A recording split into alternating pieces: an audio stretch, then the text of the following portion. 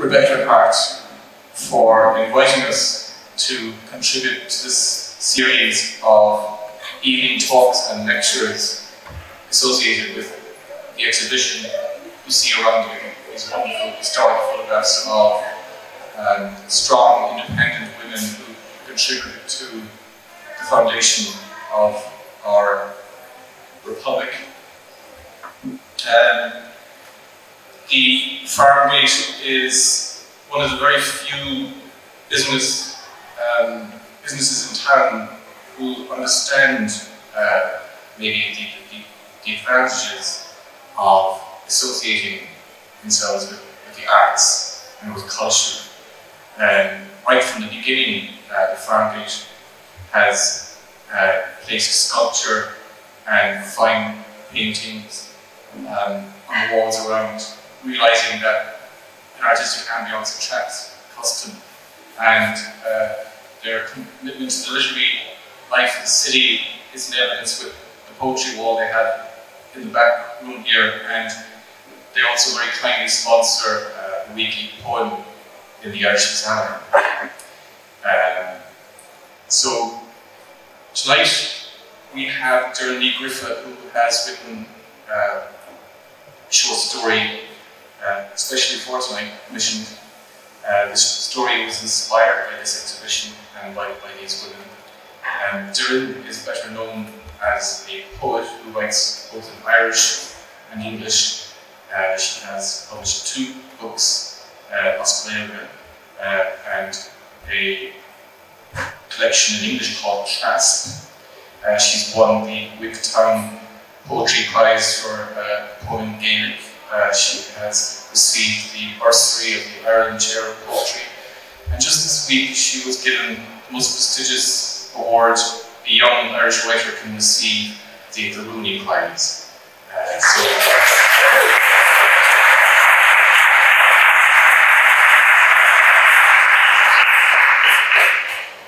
So I'd like to hand over now to Doireann. Thanks very much, Pat, and thanks everyone for being here. It's so lovely to see such a big crowd. Farmgate is a lovely venue for this kind of an event. And actually, Farmgate, they really are champions of literature and great patrons of writers. I'm delighted to receive this commission, and especially the poet, to be asked and to kind of be challenged and pushed a little, and to be asked to write a piece of fiction was really interesting for me. This centenary year, I suppose, we've all been looking towards the past and trying to honour how that sense of past still pulses in our present. And the Farmgate Cafe have been amazing. I think we can all acknowledge in this respect. This series of events, the Women of the South, has just been so inspiring for me and so many others. And Kate and Rebecca, I want to thank you for just your extraordinary vision. It's been amazing.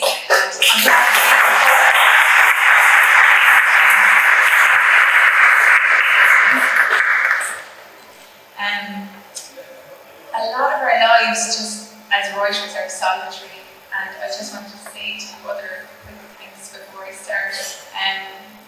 We do all of our work pretty much sitting alone in a room, and we're very lucky when we have friendships in writing. And this story that I'm going to read for you tonight has only been read by 2 other people who were very kind to read it and very encouraging, and they're my friends, Owen Green and Ian Ryan. I don't know if they're here, but if they are, thank you very much for your friendship and your support.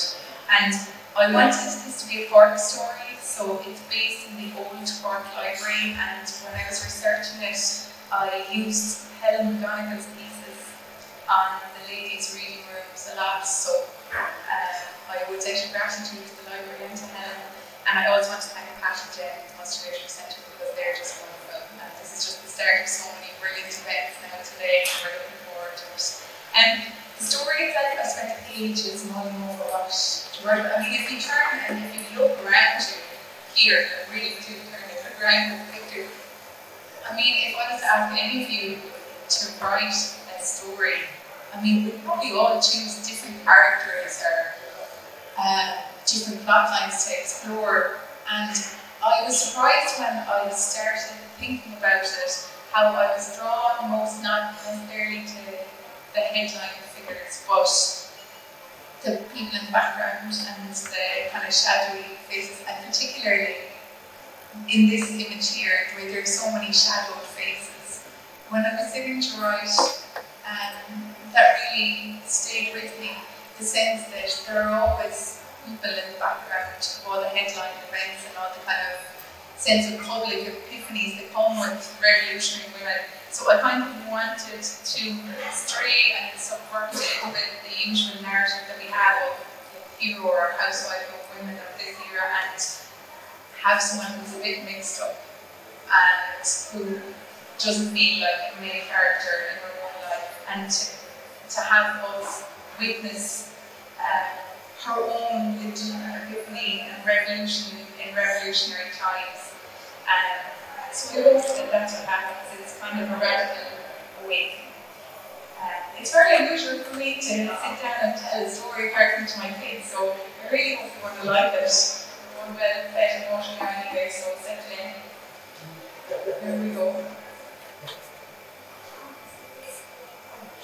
A stranger is staring at me.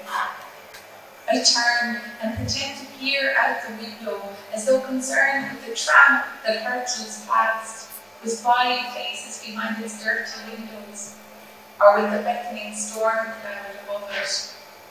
2 women hurry across the street, arms linked at the elbow, hitching their skirts up from puddles and horse dirt. By the bridge, a boy picks a pebble and flings it into the river's liquid shrub and rush. The frothing surface absorbs the stone with a gulp. I sneak another glance back, and yes, she's still staring at me.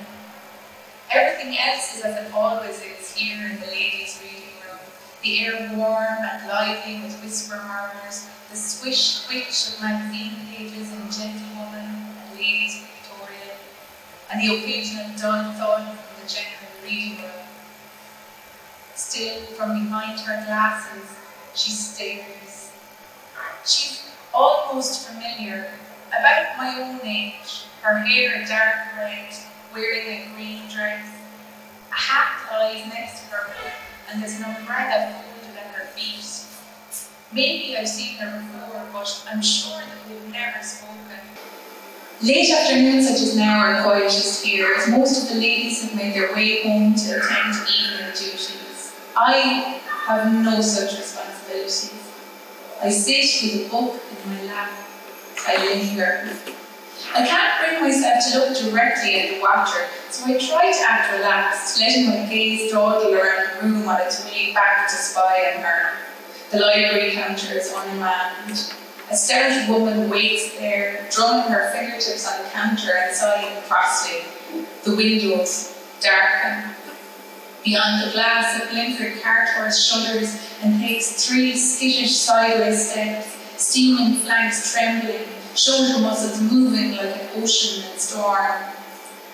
The driver hops nimbly from his perch, grips the animal by a cheek strap and leads him away.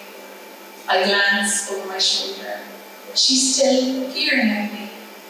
On catching my eye, her gaze darts downwards to give the impression of being engrossed in her reading. I feel myself blush, an itch tingling across my skin like a premonition. Maybe she sees through me, past the respectable plot told by my clothes of young, neat wife, past the blank, pleasant face that is the only hope of a childless widower, past the dutiful smile that says, "Yes, mother, if you think it's for the best, I'll marry father's friend." Perhaps this woman sees what the cat saw, that I am a fraud. For months, I tried to befriend my predecessor's cat, bribing her with breakfast sausages. Tibby always grabbed the greasy meat and padded away to gobble it in sideways mouthfuls, watching me from the corner of a green eye. Whenever I tried to play lady of the house with her, whispering, here kitty, kit," she only glares at me, licking her paws and swiping them over her face. Tibby recognized instantly that I am her fate. She shuns me. She shames me. Once I caught her, and forced her into my lap with heavy hands. She let me rub her fur, but she didn't purr. Instead, she watched me through cold eyes, clenching and unclenching her claws into the soft flesh of my thigh, until finally I let go, and she scampered towards the door, turning at the threshold to regard me for one slow second before stalking away. Horrible creature. Her long, unembarrassed gaze reminds me somehow of this lady who, yes, still watches me now. I pretend to glance towards the door and peep at her again. I do know her. I saw her here before. She's one of Suzanne Day's ladies. Kathleen, I think? Or Katie? I remember her putting fresh copies of votes for women on the tables. When she offered me a pamphlet, I shook my head, but she pressed it into my hand, so I took it sheepishly and then threw it into a nearby bin, even though I could feel her watching me as I did it. Yes, it's the same woman, fiddling with her hat pin now and glancing at me again. I wonder she hasn't taken off to nurse soldiers at the front along with her Mistress Day. No doubt she thinks me a ninny. Before she has a chance to goad me into taking one of her rally pamphlets again, I gather my things and leave. I'm home earlier than usual, so I sit in the front bedroom with a novel plucked from the shelf, one of my predecessors. It's only 4 o'clock, but storm clouds darken the city to a shadowy dusk. A log spits in the fireplace, and the room feels cosy and complete, so much so that I can almost convince myself that I belong here. Her books still fill the shelves, all romances and happy endings. I find these stories so tiresome. I'm always distracted by imagining some minor character story, the hag knowing the heroine in the hands of farthing, or some scullery maid sighed at in exasperation. If I were in a book, say one about that Katie, that watcher, she'd be the heroine of some beautifully illustrated novel of suffrage and courage, where I'd be no more than a background silhouette in the illustration of her library scene. Someone so minor that the book's artist doesn't even bother to fill me in.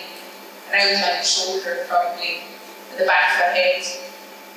The book lies in my lap as I watch lamps lit in drawing rooms and kitchens all over the valley. The storm clenches a slow black fist overhead. A first rumble of thunder could be mistaken for a cart rolling down Military Hill towards Victoria Road, but it is followed by a faint flicker at the corner of my eye. I lay my brow against the window glass and wonder where my husband is, whether he too is watching the storm, whether he cares for storms at all. I've never asked him about his fondnesses, whether he prefers storm or sunshine, tea or juice, cats or dogs. Instead of asking, I imagine his preference is to distract myself in the tangled mess of questions I can't bear to ask of myself. Whether accepting with total level of obedience is in fact a sensible decision, for example, or whether it's vanity for her to learn to be a waltz and command of a household, or whether love is just another brilliant fairy tale designed to lull girls into the world of men. I'll try to quench these questions as soon as they spark. It's still, like this lightning, they flash at the boundaries of my thoughts. The second rumble rolls longer. I feel it build even my breastbone, sending a sheen of goosebumps over my arms. Another flash yellows the sky, and the whole city is transformed, eerie bright, and then flipped back to black. Pale, sudden and hard, rattles the window. I count the tiny white grits at the heart of each drop as they roll down the glass, melting as they fall. The city towers in the valley below, where I imagine the streets empty, doorways filled with men seeking shelter, collars muffling their mouths. Katie might be there, I think, strolling through rainy laneways, her hat soaked, drops running down her neck, her arms swaying freely. I see myself walking with her, as her friend. She smiles and nods as I speak, although I can't imagine what intelligent thing I might possibly say to provoke this happy response. When we approach a puddle, she slides a gloved hand over my elbow and clasps my arm lightly, our strides suddenly matching, our feet moving together as we cross the street. We shiver. The third rumble is a roar that jolts me back to the room and sets my whole body humming. The sound of the hail is louder now, and I realise with a cold rush by, I must have left the window of the back bedroom open this morning. In I run and see the sash still high, the sound of hail amplified, where so many hard drops ricochet off the frame and spit into the room. The inner sill is already dripping onto the rug where my diary sits, face down, and worse, much worse, in the garden below where everything is lush and green and quivering in the storm. I see something move. Something is twisting wildly from the branch of the cherry tree. A tail. I sprint down the stairs so fast that I stumble, scraping my spine over the last 6 steps and thumping my head hard against the banister. Tears quiver my vision as I turn the cold doorknob and run out into the garden. Water soaks through my stockings and hail stings my face. I run to the tree. Tippy. She perches on a branch just out of my reach, tail swiping wildly, her fur drenched. She yowls long and hoarse. I call to her, rubbing wet fingers together. Oh Tippy, here kitty, here kitty. My God, I can't let him lose her as well. The lightning again. I cry, oh please, Tippy, please. But the cat just yowls a long, mournful howl, the slits of her eyes engorged into fat black moons. My mistress is dead, her eyes say, and I am a clever beast. I could never trust a child to save me from such horror. Thunder again. Tippy holds herself at a slant, her tail fuzzy and peculiar. I reach both my hands up over my head, stretch on wet tiptoe as high as I can, and beg her. Imagine begging a cat. What I do, I implore her. Both of my hands stretching high into the black sky, where enormous clouds stagger into each other and roar overhead, louder than anything I've ever heard, and my dress and underskirts are soaked through, my hair loose, 2 feet in a deepening puddle, every inch of my skin drenched, and every tiny hair on my body quivering, and my mouth open as though in prayer. And the last words that come from my mouth into that electric air are, oh come to me, oh do, oh please, and I will be better, I will. And those are the words that bring it down. The light, the lightning. It comes from the clouds. My words are an accidental invocation maybe, some secret spell to an ancient deity, but when I wake, everything is changed. Everything. Or maybe it's only I who's changed, but when I open my eyes to the world of this wet garden and the 3 stories of red brick rising to a vast sky, everything feels changed, and I'm lying on the ground blinking at the lush opening of the world. By my eye, the puddles brimming, filling with sky water, each drop an O growing to an O, rippling to swelling edges, and the world all falling water, all O and O and O, and I am full of awe. I will lie here forever, my mouth filling with the tang of rust of licked metal. There could be nothing to stand up for anymore, for everything is alive here, and so close, all these perfect dripping O's, and something touches me, something sudden and cold against my arm, and there is Tippy, her eyes narrow-slitted again, touching her cold nose to my skin, prodding me to return to the waking world, for no woman should lie in puddles. This is not behavior that her mistress would tolerate. She pushes the side of her face against my leg, wiping her feline saliva there as though marking me, and mewing, although I don't hear a sound. My ears hiss. Her open mouthed face is a question mark at the end of an animal sentence that I can't hear. I roll onto my side and see her tail vanish over the wall. I am alone, lying in this wet garden, alone and shivering, watching all the countless grasses shivering too. Hauling myself up sets the whole garden spinning, but I drag myself to my bedroom, peel off the singed, wet dress. I sink into cold sheets and dream of sleep. When I wake, the room is dark, and I am both cold and clammy, my sheets thrown aside. The drapes have not been drawn, the lamp is unlit, and seeing me so dishevelled, the maid must have wanted to preserve my dignity. To my surprise, I don't feel my usual cringing embarrassment. Pain runs all down my arm to where my wedding rings burned a blistering circle around my finger. Knees trembling, I move to the wardrobe and fumble in search of a nightdress. When the wardrobe door creaks open to reveal its mirrored inner gleam, I see myself, skin luminous in the dark. My temple has swelled pink and tender. My cheek and neck are mud-stained. A thin red mark has webbed itself from under my ear, branching all the way down the length of my arm. It's unlike any burn I've ever seen. Blisters bloom all along its length. I lift my hand high and turn around, peering at my reflection over my shoulder. The mark spreads itself way over my back too, crimson, delicate and branched as the fronds of a fern. My face in the mirror is unmarked. What would my husband think if he visited my room now?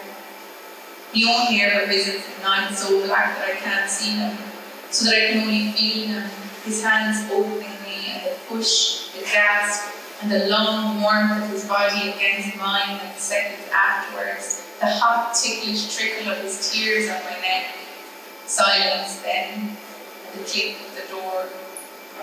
With each month, I puzzle over what I'm doing wrong. When we married, they all watched me with such expectation. His family, his colleagues, even the servants. They watched me into summer and autumn, but I remained as skinny as ever. I haven't changed as they hoped into a plump mother, birthing a bright future for them all to live in. My face greyed under their gaze, the pink paling from my cheeks. I felt myself relieved when they began to avert their eyes from me. Now, this strange, twisting burn marks me as ugly and as fraudulent as I truly am. And now, strangely, I no longer care. Now, in this scorch pain, I bear only light. For days, I stay in bed, clinging the cold. I rise only to dab the translucent, fluid-filled sores that bustle around the wound. Once the blisters begin to heal, I return to my daily business, such as it is. No one asks any questions. Today, I choose this dark afternoon to button my coat and return to my seat under the library window. At one end of a long, low table, a knot of women huddle, heads close together, whispering over a copy of the Illustrated London News. And at the other end, the red-haired watcher, Katie, who stared at me weeks before, engrossed now in a thick novel. I let my eye linger on her boldly, daring her to look up, but she doesn't notice me. I'm almost disappointed, but why would she notice me? To the world, I'm as dull as ever. Only I know how the lightning twitches inside me now. It is impatient, this inner blaze. It demands revolution. It threatens to take over me if I don't change. Its twitch makes me long for Katie to see me again. But why? And what would I do if she did? Would I challenge her stare and her silly pamphlets? Or would the lightning ignite me to say something else entirely? Do I want to entice this stranger to become my friend or my enemy? Nearby, a lanky girl, face speckled with pimples, sits in a high-backed chair, staring intently at the periodical in her lap. I watch her gaze dart to the empty counter as she slowly tears a fashion plate free of the page. The others ignore the ripping sound that cuts through the hushed whispers of the reading room. I tilt my head towards the window and draw a sharp breath. I recognise the clouds that are beginning to darken the city again. The library lamps seem brighter than before. Thunder rumbles in the distance. I shudder. In the cold silence that follows, my breath quickens and shallows. Then the air throbs, electric again, and my pulse quickens at the sight of it, as if that airborne light had imprinted some internal, invisible mark to match my scar. I watch this new lightning fall over our city and wonder if it watches me too. As the storm darkens overhead, I begin to fret. I can't let the light pain touch me again. I forced myself to show resilience through the last wound, but I don't feel that I could ever summon that strength again. Better that it would kill me this time, and maybe it will. The thunder grows louder, the sound sickens me. Other women stand and begin to leave the building, huddling in pairs to make their way to trams. I can't bring myself to walk into the storm, so here I am, facing the sky fire again. My body trembles, my knees weaken, my vision blurs. I worry that I'll faint, cause a scene, that a librarian might have paused to lift me and cause passers-by to see my scars. A third thunderclap brings a rush of nausea that sends me swiftly out of the reading room, through the hall, past doors to the lending library, the reference library, the newsroom. I lean into the wall, sweat stinging my skin, and then push myself onwards again. The sky beyond the library windows is deepening. Black-bellied clouds spattering heavy drops. Another flash of lightning, and the wall lamps flicker, until even the particles of marble, quartz, and granite embedded in the floor seem to jitter, and I stumble, jarring my shoulder against the door jamb. I fall through the bathroom door, crumpling to my knees as everything darkens. Far above, the ground thunder grows louder, deeper. I fall. I fall. When I open my eyes, the red-haired lady stooped over me, hand on my cheek. I lift myself to my elbows, then sink back to the floor again. I can't think of her name. Oh, it's you. What happened? Seems you keeled over by the looks of things. I wasn't sure whether to call for a doctor or stay with you. She reaches down and touches my neck where my pulse judders. Her brow ripples with concern. I see blue veins on her wrist, and suddenly I want to press my lips to them, to feel the beat of her pulse there. I shock myself with this thought and blush. I blame the lightning. It's erratic, inner flare. It must be turning me crazy. She doesn't remove her hand. She touches my face. I feel my cheek rending under her palm. Let me help, please. I shake my head, try to show myself up again. She leans towards me, extends a hand, but I push it away. Could you give me a moment to collect myself? I'm sure you have more pressing political matters to attend to. I don't mean to be hurt, and yet that is how my voice sounds, simultaneously tremulous and harsh. She takes a step back. Oh, of course, but I heard the doors locked some time ago. I didn't want to leave you alone. I'll go and check for a key downstairs. She stands and steps towards the door, so I steel myself and stand too, leaning into the wall. My hands and knees shake, and the room quivers, all liquid edges. I fall. As I fall, she's by my side, holding my elbow and wrist firmly. She maneuvers me into the hall and gentles me into a chair, one hand still on my arm. The whole room spins. I close my eyes, draw deep breaths, and try to calm my trembling legs. When I open my eyes, she's still holding my wrist, staring at my lightning-scarred skin. She lifts my sleeve. I'm sorry, she whispers. How rude of me, you must think me so. And yet, her fingers continue to move over the skin of my wrist. tracing the thin tendrils of the scar towards my elbow. Her fingers follow the branching scar, follow the lightning's path through the thin fabric over my back to my neck, behind my earlobe. Her eyes widen. She touches my skin as though it is a map that only she can read, the cartography of an unknown territory to be illuminated. Her touch is electricity, and it runs through me like a shock, a static flash, like pure light, a gift of sky. The end.